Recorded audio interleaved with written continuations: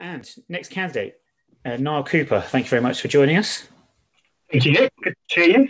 And you. And thank you very much for standing for election this year to the Dons Trust Board. We will start out gently.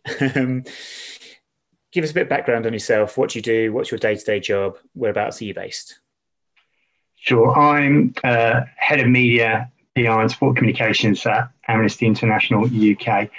Backgrounds, well, I started going to Wimbledon in 1982. I was a mascot, and Robert Dale loves pulling out the old mascot picture of me and my brother from 1983. So if anybody wants to look at that, you can find us. We did lose that game, so that's a bad omen. But that's that. And then obviously I was involved in Yellow and Blue, written a couple of books on the club, massively involved with the external media for the Dons, for the Plough Lane Bond, which I was really happy with. Really chuffed about that. So lots of good things there. And that's kind of my big background, really, then. Can you remember which actual game was the first fixture you attended? I'm bad omen for everybody. It was Scunthorpe United. It was 2-2. We were 2-0 up, September 1982. So we did win the league that year. And our second game, we won 6-1. And I think Wally Downs scored a couple or something like that. My brother remembers it far better than me, because I like to stress that he is, in fact, older than me, even though I'm the one with the grey hair. I'm saying nothing about brothers being older with. Anyway, yes, let's not get into that conversation. Dangerous road, isn't it? It really is. Favourite Wimbledon player of all time, then? I won't say how many years that is supporting the club. Too many. Stuart Evans was my first favourite player, and then I think over time it's Robbie Earle. Easily, in my opinion, the best Wimbledon player of all time. How he didn't play for England, I don't know. Great pride in the fact he scored the first goal for Jamaica in the '98 World Cup. I just think an absolute legend, fantastic player. And I think it's between him and Alan Cork for favourite player so far today. I would encourage everybody else to vote for Robbie Earle.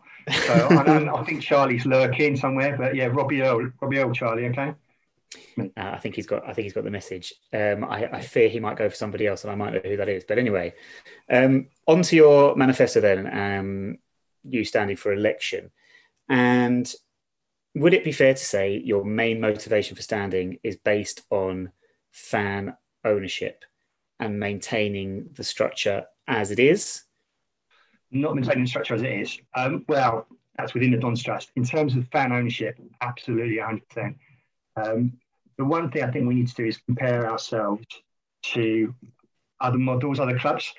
We are not going to be the best at being Liverpool. We are not going to be the best at being Man United, but we can be the best at being AFC Wimbledon.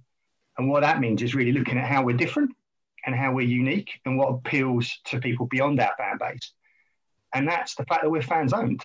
That's the fact that we're not taking all that corporate dollars and all the rest of it, but we are having that ability. And that's what John Green likes us. That's why, there's so much more potential out there.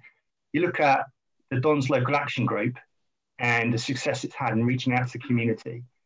And when I was doing stuff on the Plough Lane Bond, and you're speaking to loads of other people, or even doing the research for this post and looking at all the other people I spoke to, consistently, there's a love for us.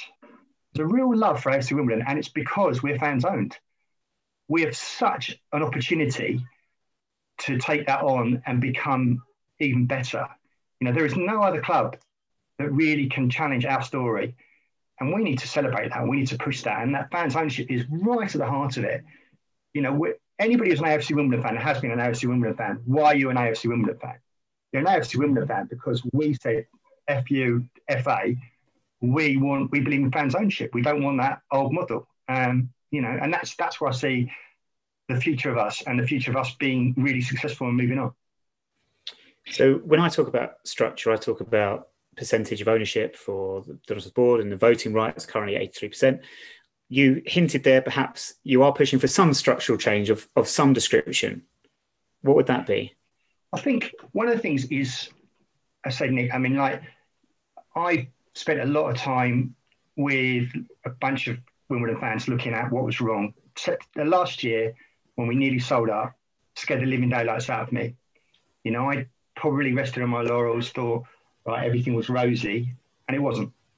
and we needed to think, what needs to change?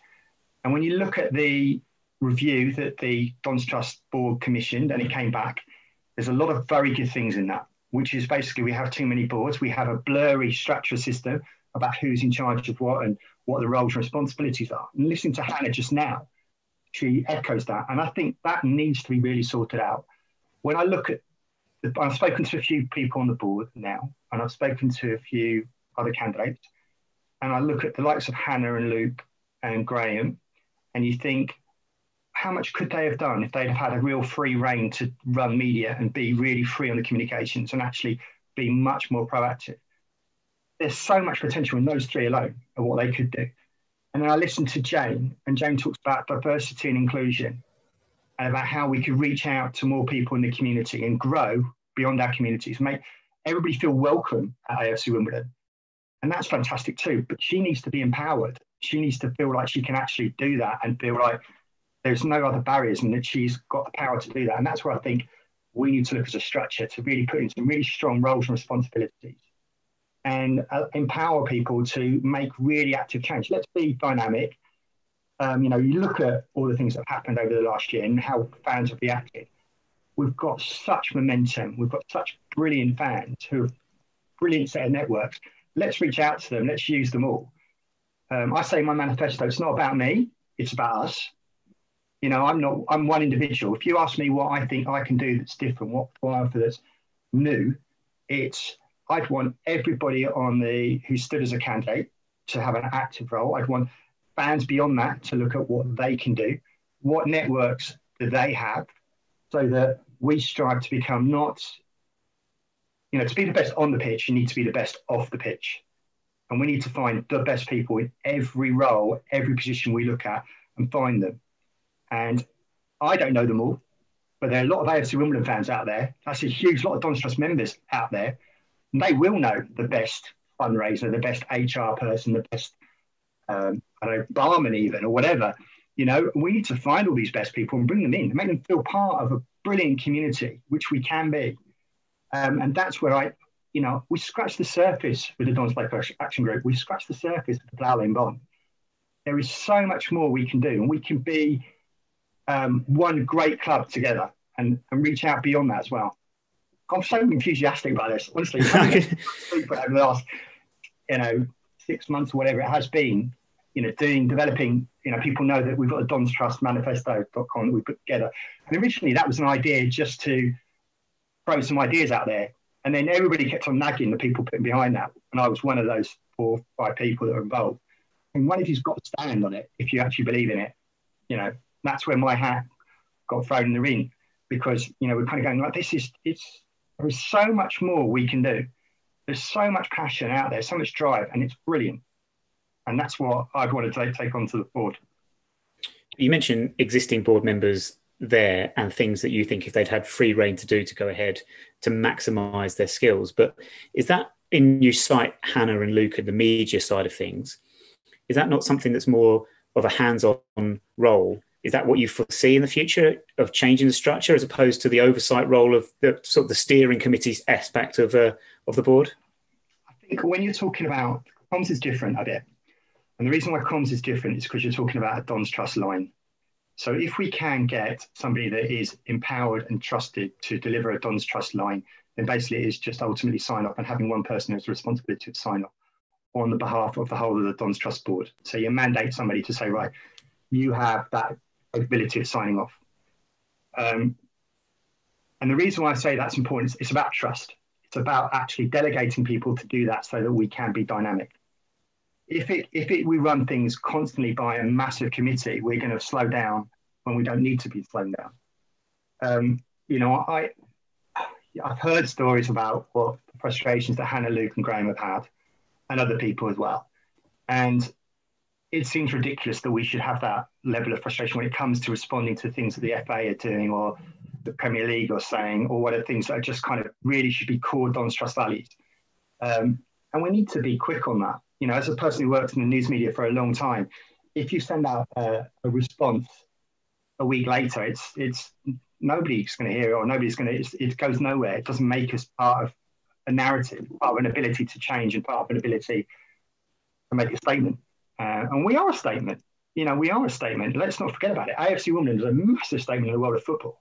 We're two fingers up to the likes of Chelsea, Arsenal, Spurs, Liverpool, Man United, the FA, the Premier League, all of that. We're a massive thorn in the side of it. And we are saying, because we say, hold on, your model is rubbish. Your model, is not good. We've got a far better model. I'm going to quote Chris Stewart. He's probably listening in, and apologies, Chris, for nicking your line. But you liked it, right? It was, the thing with owners is they do three things. Sorry, Chris, it's such your favourite quote on it. They either get bored, they go bust, or they die, and then what? Right? And that's the case at every football club, apart from the few that are fans owned, because we're still here. We're still here. We are a statement. We are a different. We are, and somebody else mentioned the question. We are a movement. That's it. We're different, and we should celebrate our difference, and we should really champion it and use it and encourage people. There are so many people that love our story. That we should be. When you talk to people, like, saying, like, well, do you want to do a discussion series on AFC Wimbledon and like that sort of stuff? We were doing it. And it was not difficult to get people to come on. It really wasn't. It really wasn't, because they're saying, I want a piece of that. I want to be part of that story. I want to be part of that. We should be outreaching to all of those people and making it so that when people come into, I've spoken to some of the other candidates. Roger, who you had on this morning, was talking about that experience of coming down into the stadium and making it feel like, wow, there's this whole atmosphere, whole kind of, you're going to the venue, you're going to it as like an actual, you go there as like, it's an event, it's a place, it's kind of like something niche, it's brilliant. That sort of thing. You want people to come in and feel part of our story, part of our, history. I'd advocate a massive community outreach program celebrating our history. Do partnerships with schools. Whereas, I was talking to a few people, I've been behind the scenes for quite a while. I've doing massive history projects. I know Lou Carlton-Kelly is doing stuff with a couple of other people. It's brilliant. Where you have people might read that chapter of the book, which is all my book, which is all fan stories or player stories. Get the kids in the local schools to read that out, record it, and get them meeting the person who said that story at Plough. Actually create something that is intergenerational. Get people loving the story, identifying with those fans, identifying with those players, identifying with those stories within our communities. Really, there is such a brilliant story out there, and we need to tell it, and we need to get people really proud of Wimbledon and what we've achieved within Wimbledon, within Merton, within London, and actually within the UK, because we have so much that we can offer and so much that can inspire. I talk too much, Nick. Not at all. But I will just have one more question for you before we get on to viewers' questions. But it's the point you make there about bigger clubs. You reeled off Manchester United, Liverpool, Tottenham's, all those who have different models to ours. I want to link that to our ambition as a football club on the pitch. You talked about, to be successful on the pitch, you need to be successful off the pitch. You've talked a lot about things that we can do to improve community links and be a valuable asset in the community. But at the same time as that, you've also said in your manifesto that you think people that say remaining fan-owned limits our ambition is rubbish. So why is that rubbish? But also on the flip side of that, when we're talking about what we can do with our ownership model, is us progressing to the Premier League to try and compete with the Liverpools that you say we're not? Why is that desirable? Do we want to be going that far? Nick, there'll be fans out there that would love us to be back in the Premier League. But where I say talk about fan ownership, where do we start? We started on with no pitch, no players, no kit, nothing. We've got promoted 6 times in 18 years. We now have our own stadium. Awesome achievement. That is ambition, but we can go further. And I talk about that uniqueness, about if you're a big, I've talked to a lot of fundraisers over the last few months, a lot of people that would be interested in trying to chase down big sponsors to bring in money into the club and back us, because we are not a normal football club. We're a different football club. If we say we're going to be trying to do the Liverpool, Man United, or even Charlton or wherever, you're competing with all those sort of people on their ethics and on their kind of value. And that's what their fundraising teams will be doing. That's what their merchandising team will be doing. We have a different story to tell. And we need to keep that values right at the heart of us. So fan ownership, community spirit, a kind of unique ethos. That's what appeals. And that's a whole new revenue stream that we can get into and tap into more than any other club because we're unique. And that's the bit we can chase. That's the extra revenue that could help us push us up the leagues and make us more successful on the pitch as well as off it. But we need to be true to that. The more we waver from fan ownership, the more we waver from being a community club, the less likely we are to be successful, because then we're just competing with every other ordinary club, and we're not every other ordinary club, and we need to stay being not an ordinary club. That's our route to success, not in fact a way of hindering it. It's a way to deliver it. Thank you, Niall. At this juncture, I will hand over to George. We've got a lot of questions coming in from viewers, and George, take it away. Okay, first question. Talking about the yellow and blue Zoom discussions you've held over the last couple of months, what was the single most important takeaway you got from those discussions? Two, Lucy Seagull, who said, don't ever lose your uniqueness. Keep your uniqueness going. That's what keeps you special. That's what makes you different. That's the bit that's actually going to drive you on. She also talks about reaching out to young fans and young supporters and remembering where our next generation is. What are they interested in? And we need to appeal to that whole new generation. Otherwise, we'll die out. And we need to think about what are they caring about? What matters to the young generation now? I've got a few things, but like I mentioned to Nick earlier on, unfortunately, my hair's quite grey. And I was a mascot in 1983, which gives you the sense that I couldn't really get away with calling myself young anymore. But we need to really engage young fans. We need to get them and get their views. And young people who aren't fans. See, what would make you feel about AFC Wimbledon? What makes AFC Wimbledon special? What would you like to see at a ground? That's what's going to secure our future. And let's really embed those. I'm not going to envisage like change tomorrow, but I think if we can get long-term benefits and long-term support, there's a long-term path that means that we are secure way beyond, and we don't have the ups and downs of the Charlton Athletics, the Wigans, the South Ends, all those clubs that have chased something and then folded because they've got an owner that suddenly says, oh, screw you. We need to have a community club that's really embedded and secure, and that means reaching out to all those people. That was my big takeaway. Apart from also, like talking to John Scales, which I quite liked. Yeah. Another question is, what would be your one main priority that you would like to achieve in your time on the board if you get on? I think, guys, so dull. I wish I didn't have to say this. It's not dull. It's really, really, really important. Roles and responsibilities, George. We